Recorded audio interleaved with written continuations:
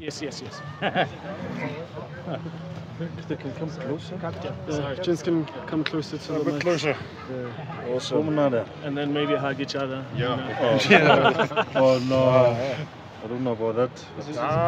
Does it work for on screen? Hugging up in the mall. Yeah.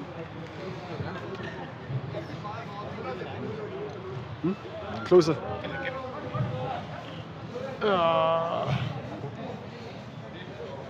Staat down.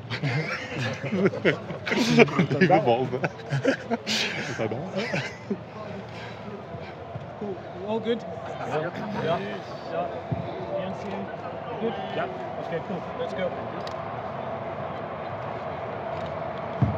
Ruan, just your experience from leading the side last year when Mr. Coetzee was in Japan. You think that it will be valuable this year when you get asked to lead the team again? Yeah, definitely. Obviously, we had a tough road last season, but it's a lot of lessons I've learned personally, and I think a lot of the younger guys that were part of that group from last season. I think there's a lot of things we learned, and it's been a lot of growth, I'd say. Marcel, just for you, looking forward to the season. You've been in a lot of rugby squads, a lot of teams. How does this team, I don't want to say compare, but do you believe there's enough experience and depth in this side to be successful this year? 100%. No, well, I think first of all, very excited for the first game.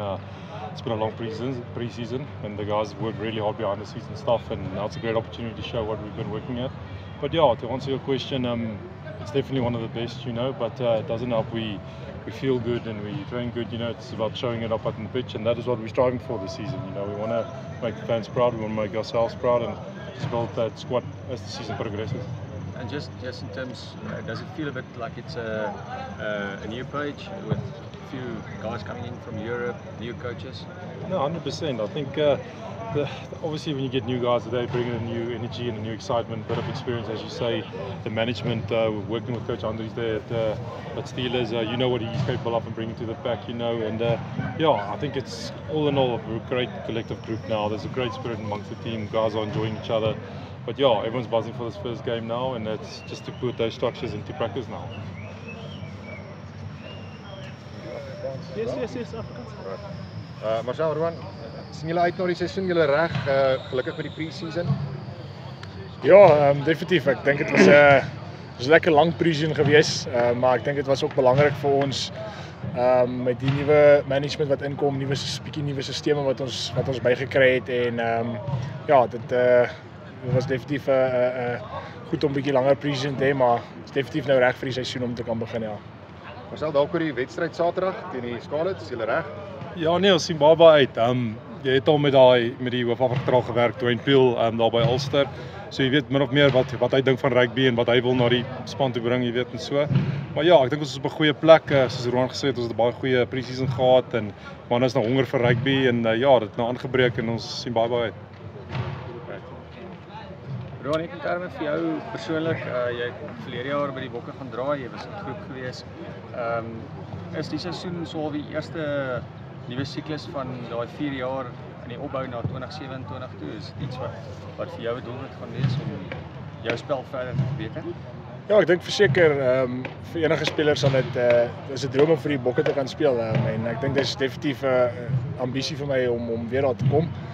Maar ek dink dit is belangrik vir my, ek wil contribute by die bulle, en dit het gewys as die span goed doen, dan is jou kanse net beter om in 'n aanmerking te kom bo. So ek dink vir my is dit net om seker te maak ek doen my deel hierso, speel tot die beste van my vermoë en gee die beste bydrae wat ek kan in die bulle, en dan die res sal gebeur soos dit moet. As julle senuwees net so klaar soos die res van Suid-Afrika se na Sondag se game. Ek kon nie slaap nie, ja.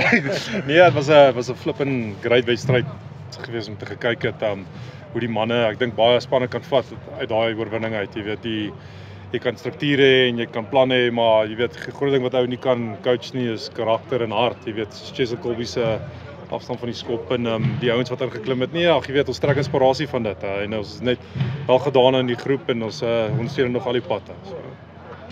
Cool. Happiness? Yeah. Thank you. Thank you. Yeah. Jy gaan ook opgetel. Ekke. Ja. Ja, Lyk so man. Ja, ek Jy het gesê jy moet gewig op tel einde verlede jaar. ja, ek het so 'n bietjie gewig verloor. Cool.